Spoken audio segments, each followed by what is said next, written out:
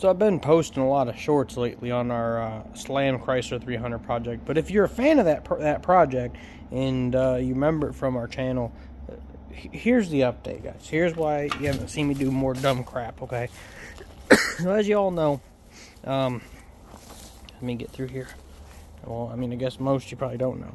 This is my Slam Chrysler 300C. It's my shitbox project. All right, I wanted to do a JDM style shitbox. I love the big what do you call them? Business sedans. Yeah, big business sedan culture in Japan. I lived in Japan for a while, and I missed that culture. Okay, now when you come to the U.S., what do you got? You got, I don't know, the couple Mercedes that we get, and you know, Lexus LS 300s and stuff like that. That's about all you get. So when you get one, they're all the same. You're always going to see the same builds. It's all going to be the same styling, and you kind of get tired of seeing the same exact car. So I decided I wanted to find the American version of a big business sedan and you know, do a whole Slam business sedan style.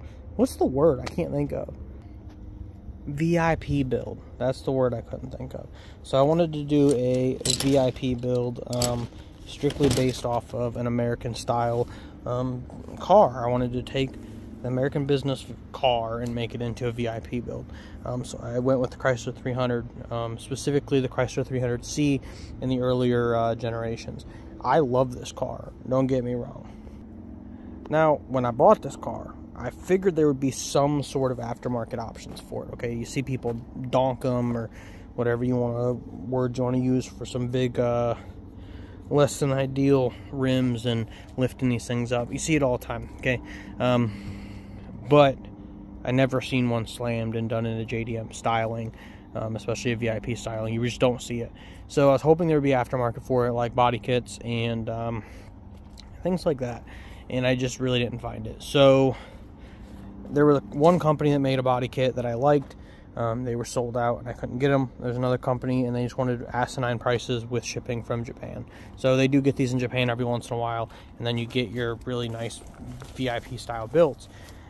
For the most part, you couldn't get any parts for it. So what I did is I did a bunch of videos on a home built car. I decided I was going to shitbox it. I originally wanted this to be a pristine, nice build. But when you can't find parts, what are you going to do, right? What you going to do?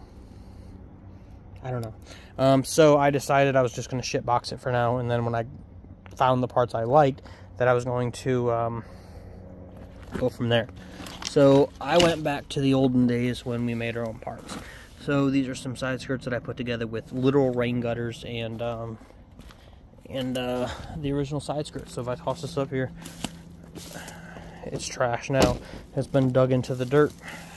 You can see, yeah, this sits up there, and there's my side skirt.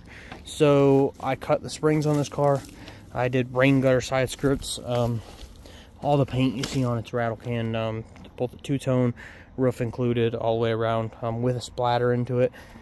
Cut springs again, big old spacers to get the wheels all the way out to a proper fitment, and then took the hood off, cut vents into it, messed up one vent, and I said I'll just make it bigger and throw a big filter out the top. So my hood's not latched right now, but it would sit a little higher than that. There's weeds growing in there. Let's grab those out of there. So anyways, you can see a big old cone filter at the top, PVC piping running to that filter, nothing special. I had people try to tell me that my car wasn't low and that it was only the side skirts that made it look low, and I don't think they understood that like that's a lot out of a 300C. That's stock wheels and everything. That's a lot cut out. And if I got under this car, I don't know how much you're gonna see with this lighting. Oh wait, hold on. Flashlight. It scrapes. Like, it's sitting on the ground. I had people try to tell me, "Oh, your car's really not that low," and I'm like, I bottom out going into parking lots. Bottom out going anywhere. I mean, you can see it right there. Look, it touches.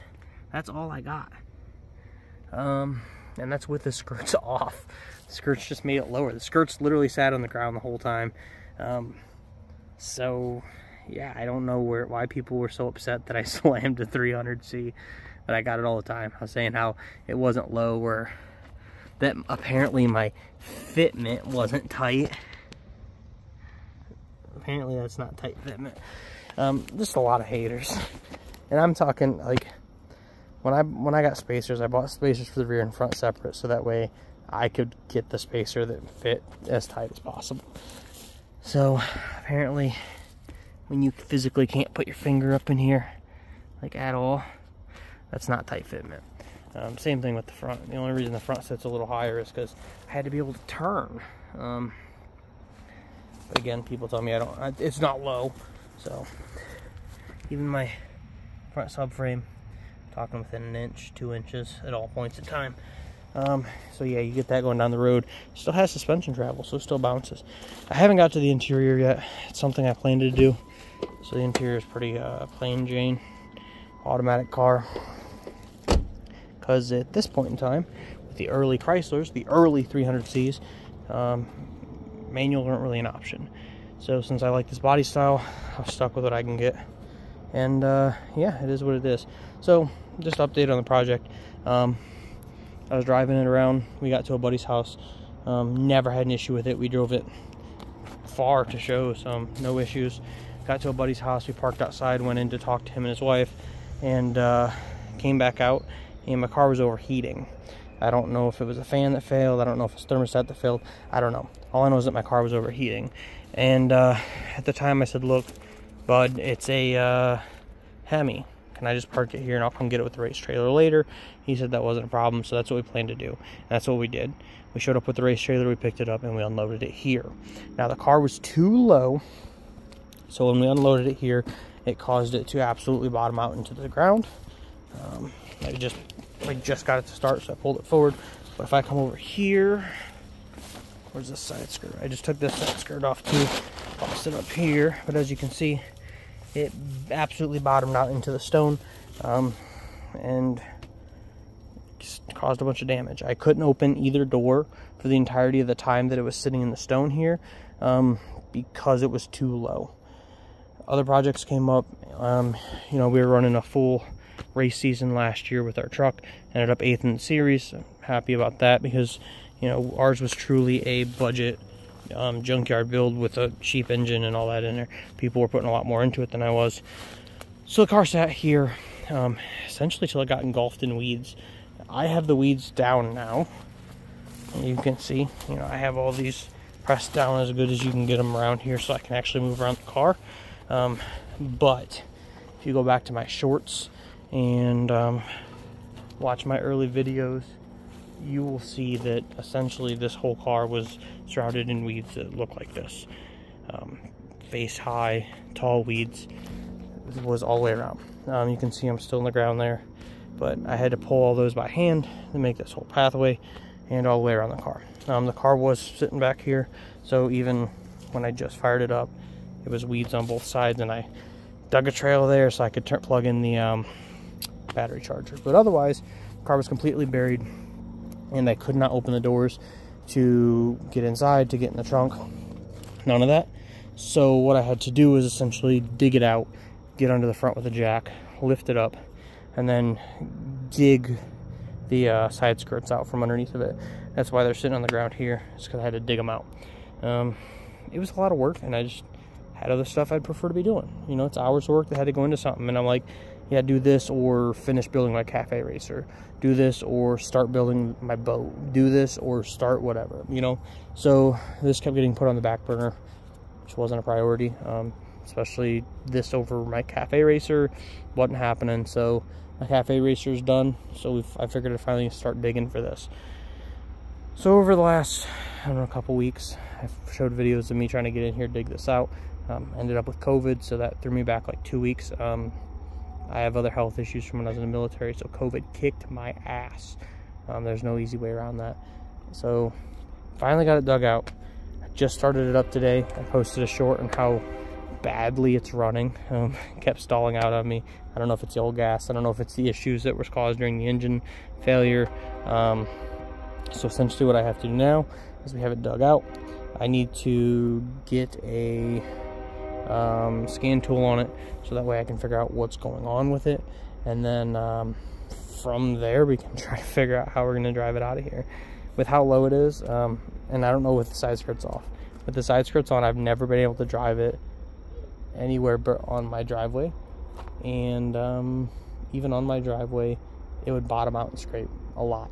So we have to go from here, move the race trailer, and the race trailer sits back in here. So my driveway's over there. So I have to go out and across the grass. And I honestly just don't know if it's doable. I don't know if I'm going to bottom it out and scrape it. I don't know if I'm going to have to drag it over there. But that's where we're at. So the car's back here, and it needs to be up there. And there was a driveway that ran all the way back here into this.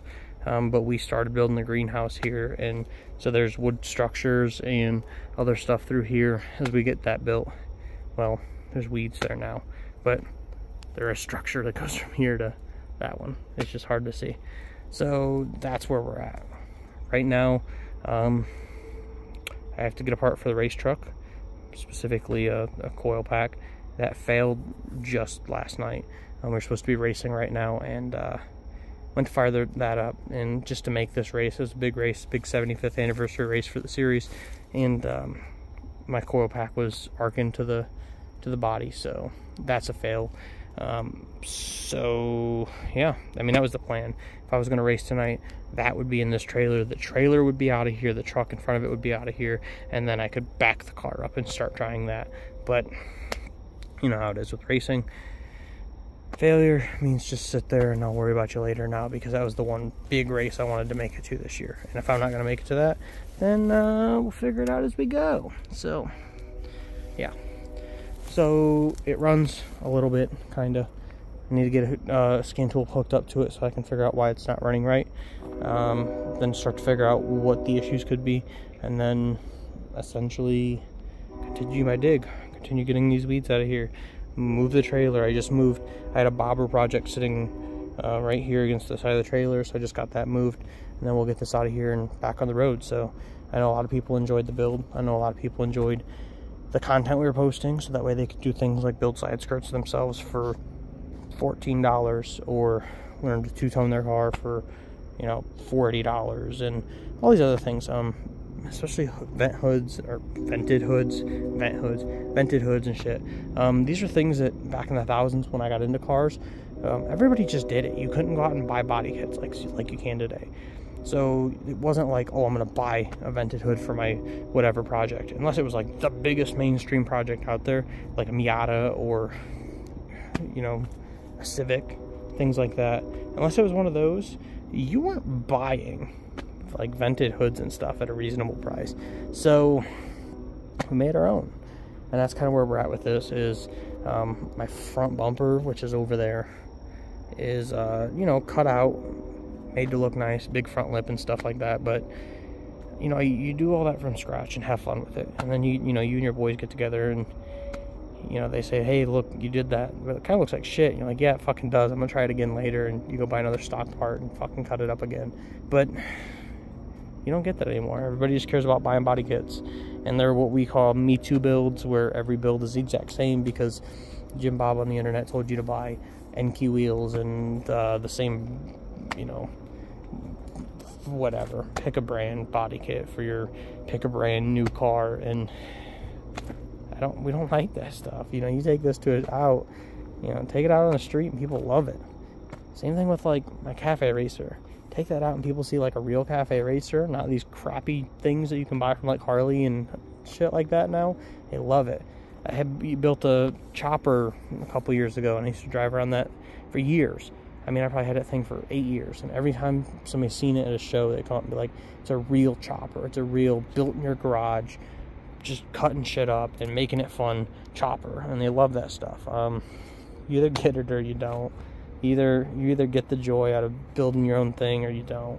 And I think a lot of car people that got that joy, you know, these young kids got big mouths, and we're just not going to put up with it. So we're going to go do our own private meet and get some ice cream while you all cry about how expensive your wheels are that you scratched against the curb. And I'm going to run these till they die and blow up and say whatever and buy a new stock set.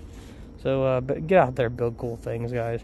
It's a little bit of a rant and a little bit of an update, but get out there, build cool things. And if you don't know, cars are like supposed to be this expression thing, right? None of us got into cars because we had like endless bank accounts. We were gonna go spend as much as we could, okay?